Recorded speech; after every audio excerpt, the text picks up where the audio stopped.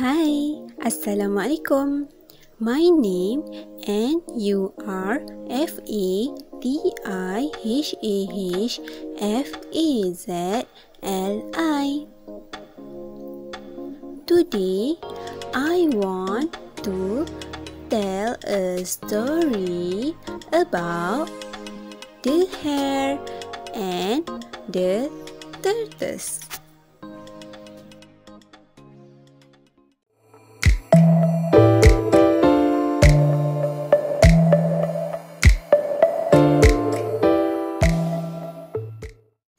Once there was a very speedy hare. Once there was a very speedy hare. He would break from near and fast, that he was faster than a car. Oh yes, one time there was a very speedy hare. The plucky tortoise said to her, "Let's have a race." The plucky tortoise said to her, "Let's have a race. If you are so fast in running shoes, then there's no way that you can lose." Oh yes, the tortoise said to her, "Let's have a race. Fast and slow, fast and slow. Who will win? Let's watch them go." Okay everyone, so let's hear a story about the hare and the tortoise. To see who will win the race. Let's.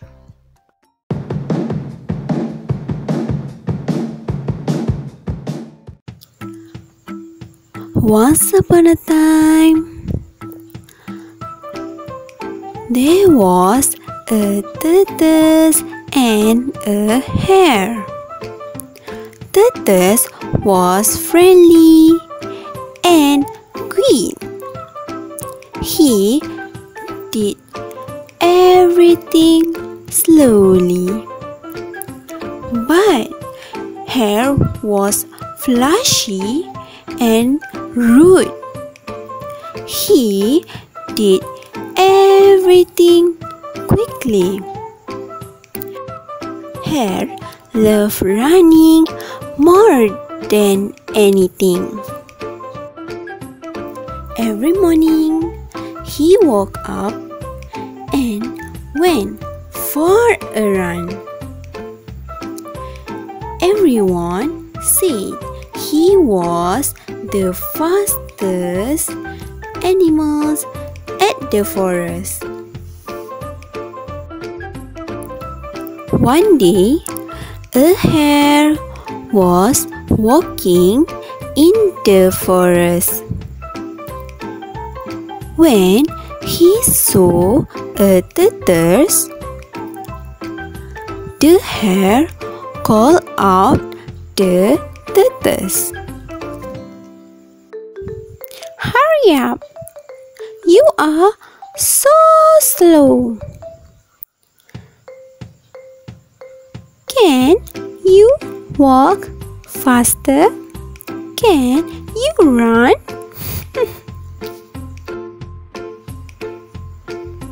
The tortoise felt angry and said to the hare, "Why don't we have a race? Maybe I can win." The hare laughed and laughed.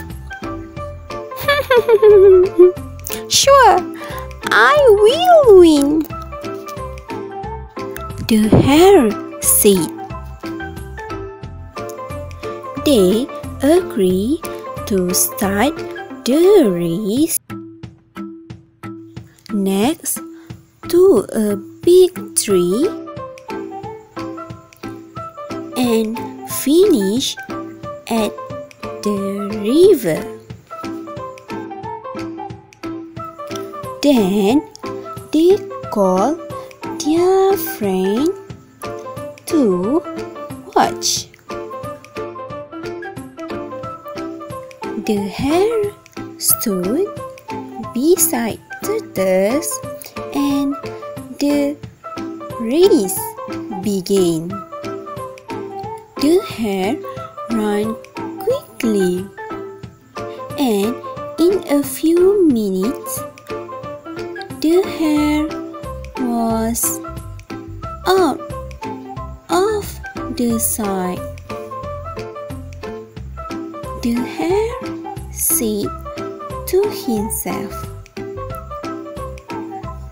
"The tortoise is very far behind. I can see the finish line. I have time for a nap."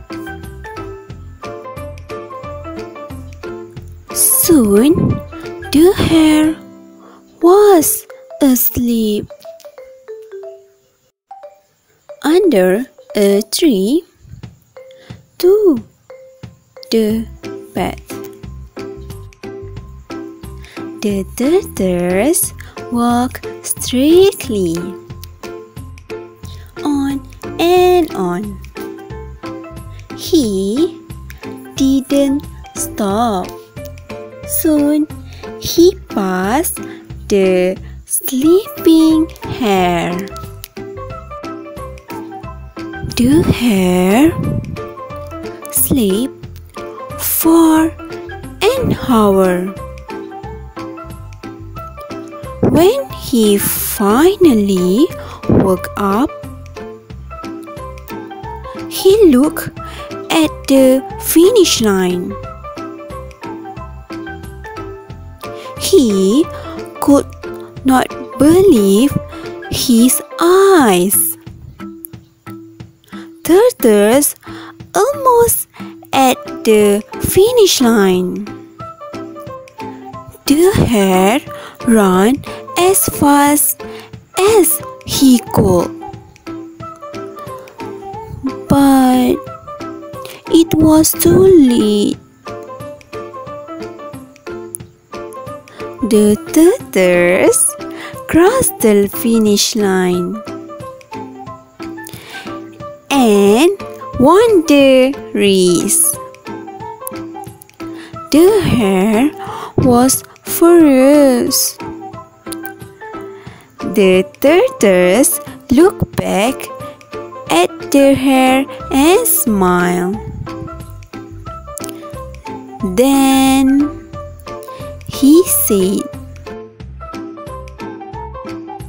"Slow but steady won the race."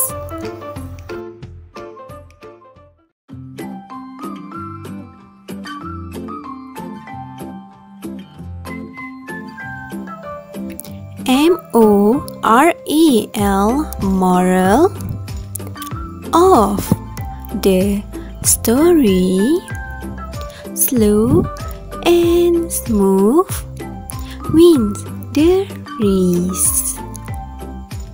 Thank you.